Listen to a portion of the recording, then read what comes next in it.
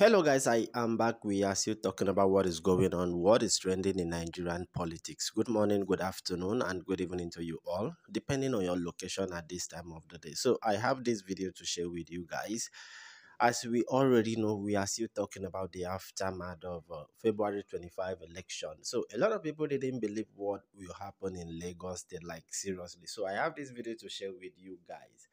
As APC chieftain says, it was because of the Muslim ticket. That was the reason why Peter Obi defeated Tinubu in Lagos State. But let me know what you guys think. Like seriously, this is my own personal opinion. I don't think it was because of Muslim ticket.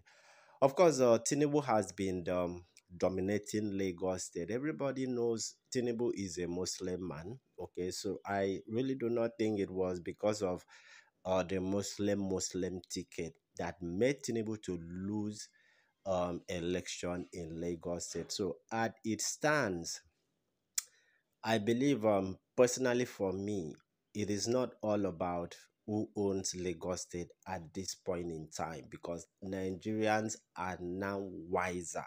That is the truth and nothing but the truth. But let me allow you to listen to what APC chieftain says, the reason why Tinubu lose election in Lagos State. But however, let me know what you guys think from what this APC chieftain is saying, that it was about the Muslim ticket. Peter Obi has been jumping to one church to the other.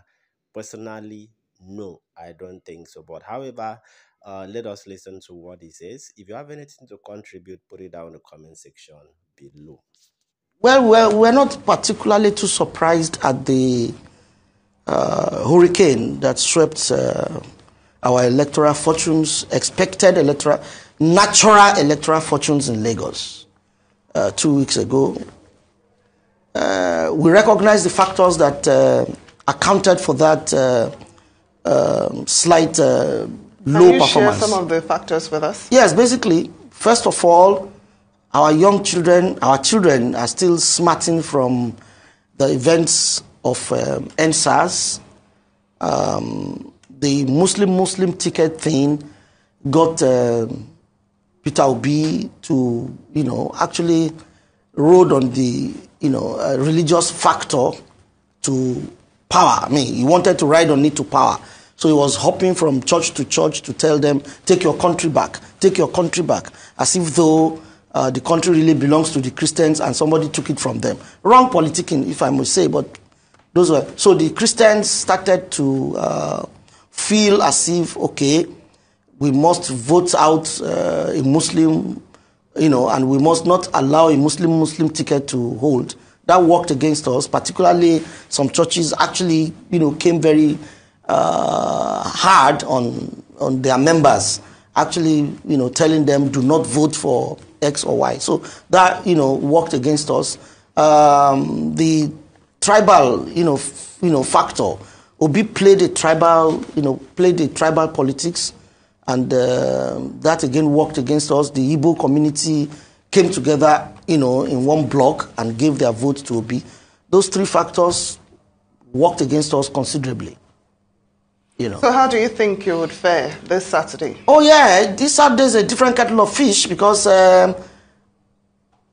we were caught unawares to a large extent. It was an insurgence upon our political stability and fortress. They actually came without us actually expecting. Now that they have done it, we are now very much awake, and we now know where and what to do to ensure that a repeat of such calamity does not happen.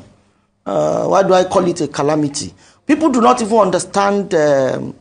People do not understand the enormity of what it will be for Labour Party to win Lagos State, and I want to use this opportunity to explain, a lot of things.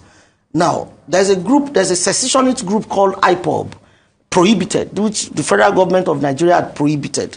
They have but they are still operating very, very, actively in the East, to the extent that a certain day of the week is a no-go, no outing. The whole place is a holiday, and everybody has, and lot of killings, burnings, everything happening in the East. There was never a time that Peter Obi spoke against IPOB. And the kind of political fortunes, electoral fortunes, Peter Obi recorded in the East is an indication that IPOB worked for him.